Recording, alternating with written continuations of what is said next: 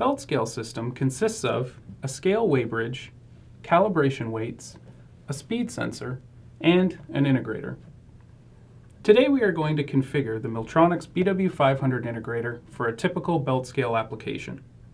First, we need to ensure we have the following application information: the conveyor feed rate or design rate, the design speed of the conveyor, the idler spacing where the belt scale is located, the diameter of the pulley that will drive the speed sensor, the total length of the conveyor belt, and the last piece of information we need is the test load value.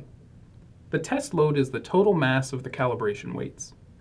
Now that we have all of our application information, we can begin configuring the BW500.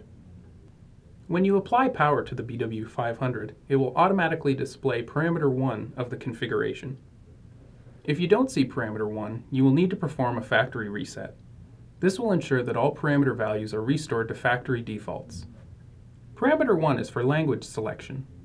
The BW500 can be configured in English, French, German, or Spanish. The default value for this parameter is English. This is indicated by the number 1 in the lower right-hand corner of the display. The V above this number indicates that we are presently in parameter view mode. To edit this parameter value, we press the Enter key. The display now shows an E in the top right corner. This is to indicate that we are in edit mode. Now we enter the number for our language selection. Then we press the Enter key. The BW500 automatically advances to the next parameter. Parameter 2 is the test reference selection. This parameter selects the method that we will be using to calibrate the belt scale. The choices are weight for calibration weights, chain for calibration chain, and ecal. Ecal stands for electronic calibration. In our application, we will be calibrating with weights. Because this is the default value, we can press the up arrow key to advance to the next parameter. Parameter 3 is the number of load cells in your weighing system. In our application, we are using a Milltronics MSI belt scale.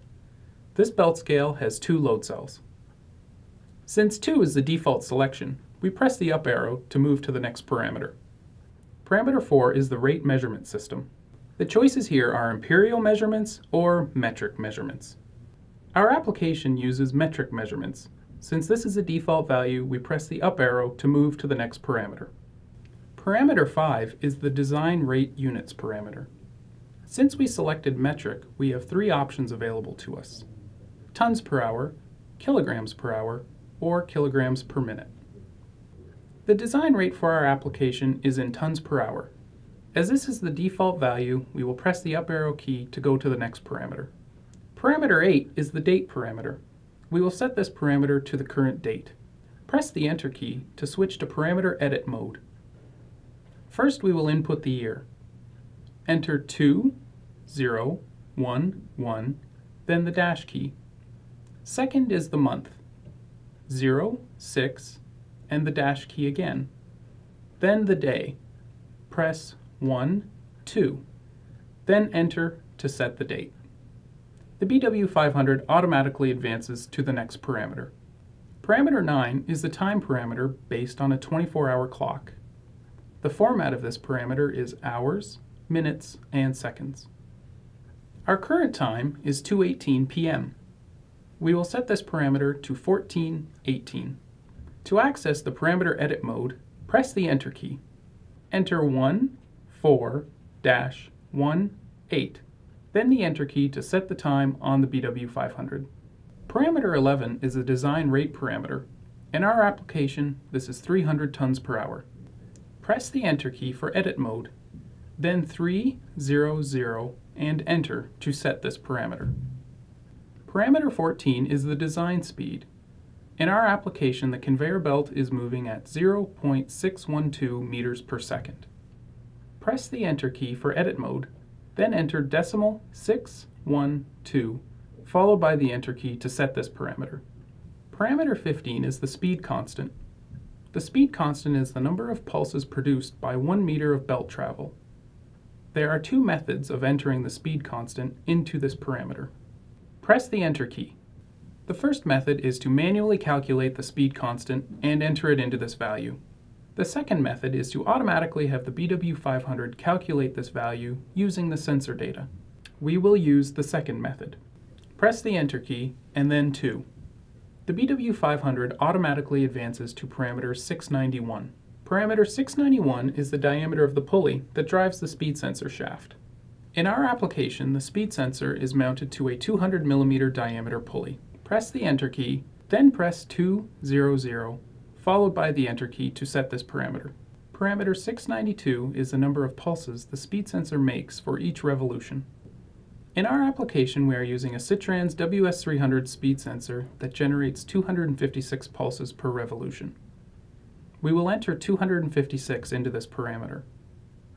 Press the Enter key, then 2, 5, 6, followed by the Enter key to set this parameter. The BW500 automatically calculates the speed constant value and enters it into parameter 15. Parameter 16 is the conveyor length value.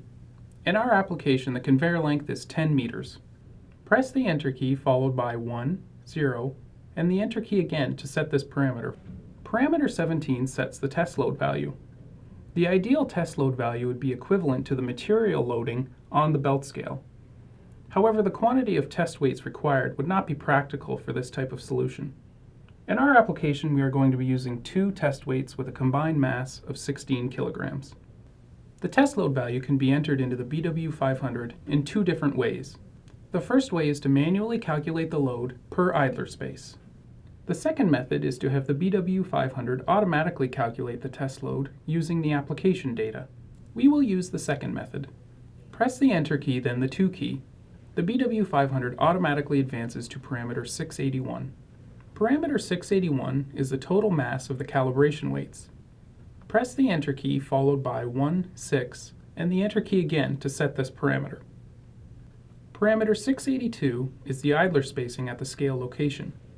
Press the Enter key followed by the 1 key and the Enter key again. The BW500 automatically calculates the test load value and enters it into parameter 17. The required startup parameters are now configured for our application.